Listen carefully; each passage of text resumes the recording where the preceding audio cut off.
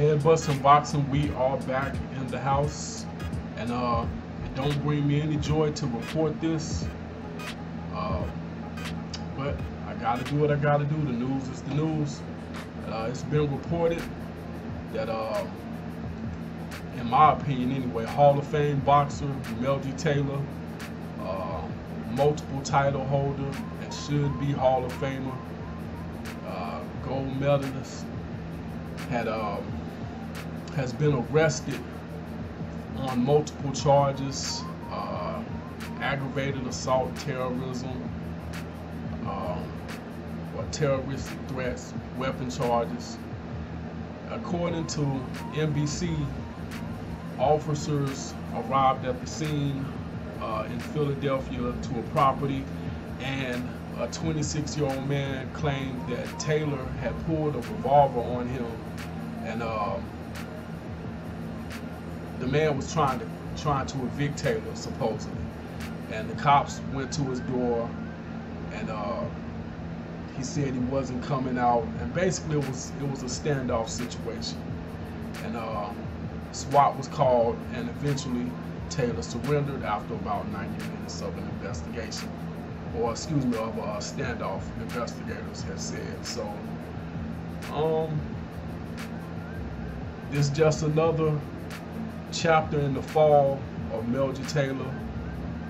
Should have been one of the greatest of his time. He was still a pretty good fighter, but if anybody knows anything about Meldrick Taylor, you'll know he suffered a lot of injuries in that Chavez fight, and he never was the same, even though, you know, he went on to get some wins, but he was never the same guy.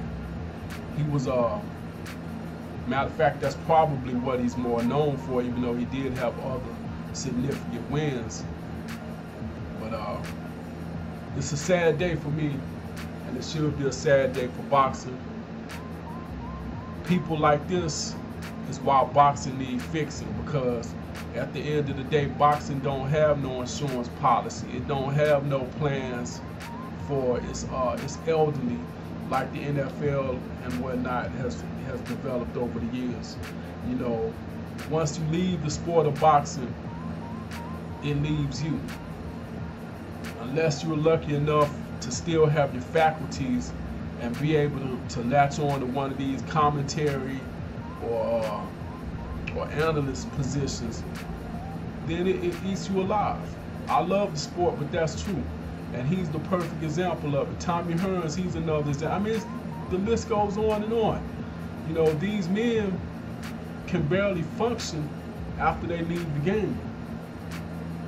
And the sport doesn't do anything for these people.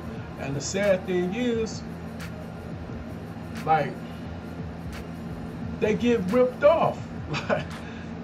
Like this man probably made, and I want to say, I'm trying to think, was he under, I can't think, Lou DiBella, I think, who was he under?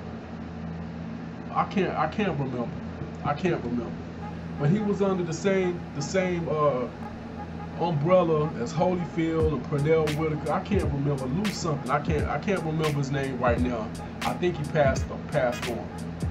But at the end of the day, these fighters made millions for the company or promoters that they work for, and when they leave the game, they're broke. And I mean broke mentally, physically, and in some cases spiritually.